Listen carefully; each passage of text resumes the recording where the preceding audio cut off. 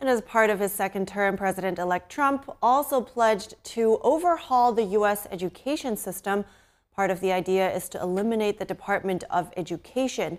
Is this possible? And what could this mean for students? We bring in Erika Donalds. She is a guest faculty at the Leadership Institute's School Board Programs. Good morning, Erika. Good to see you. Welcome. First, tell me more about President-elect Trump's idea to eliminate the Department of Education. What does he want to achieve, and is this likely the way to achieve it? Well, President Trump has promised to eliminate the department, which has been wasteful. It actually has been a failure for its core mandate, which was to improve student achievement. However, we have seen student achievement either flat or decline the entire time that the department has been in existence. And despite the department providing only 7% of funding to states, it actually makes up many of the mandates that require states to beef up their own staffing in order to meet them and provide compliance reporting back to the federal government. I think this is what the voters voted for. They knew this was on President Trump's agenda, and he will get support in Congress to make this happen. So it's been, the department has been in place for decades now, though. So how do you see this happening? It also runs many programs like Title I, Pell Grants, support for kids with disabilities.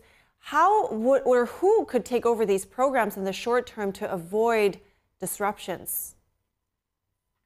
It's true. Now, when it comes to K-12, most of the education policy and funding comes from states themselves. And so President Trump has said that he wants to return that power to the states, that the federal government doesn't have to be involved to ensure that students with disabilities get the services they need. States are already doing that for those students. When it comes to Pell Grants and other forms of student funding, there was a time when higher education funding did come from private industry. I would love to see a return to that. I know that some of these programs can be reallocated to departments that are better suited, such as the Treasury Department and other departments that are more suited to operate those programs in the absence of a Department of Education.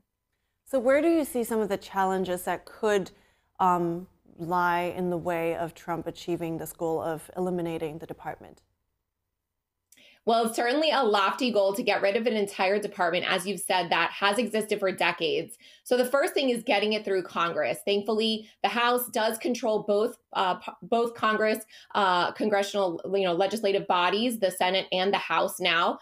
So that could certainly happen, although even Republicans will be opposed to this idea because they're going to get pressure from their constituents who may not understand how little role that federal government has actually played in advancing both school choice and education academic outcomes in the states. However, it is possible to do. It may take all 4 years of his current term, but piece by piece, I think that he and many others have a plan to dismantle the department and return the power to the states and hopefully to parents where it belongs. I see.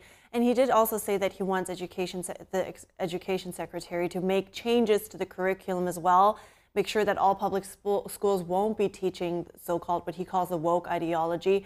Can this be done on a federal level by the president? How much control does he have over this?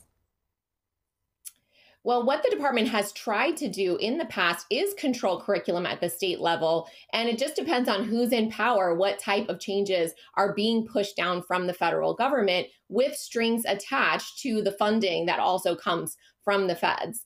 When it comes to curriculum, what I imagine is that they would have the block that the president has been talking about that would require states to teach perhaps civics, which has been an important part of President Trump's agenda when it comes to education, ensuring that students are taught the full history of our country. And if they want those block grants to come from what may no longer be the Department of Education, but other departments that are distributing that funding to the states to ensure that the states still are fully funded.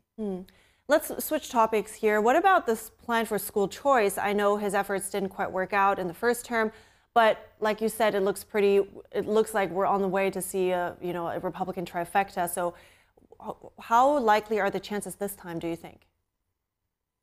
Well, there is a bill that has gotten tremendous support in the House amongst Republicans and in the Senate to allow for a tax credit scholarship at the federal level. This would allow for corporations or individuals to contribute donations for a tax credit that will then distribute school choice scholarships to parents who desire a different option aside from the zoned school that they are assigned to.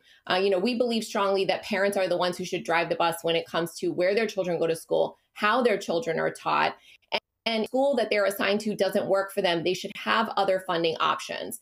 So this could actually, like in some states like Indiana, be operated through the Treasury or through another department that's simply moving the funds to the parents. It does not have to go through the Department of Education. So it does align with the president's agenda to eliminate the department as well. Got it. Thank you so much, Erika Donalds. Appreciate your time today. Thanks so much for having me.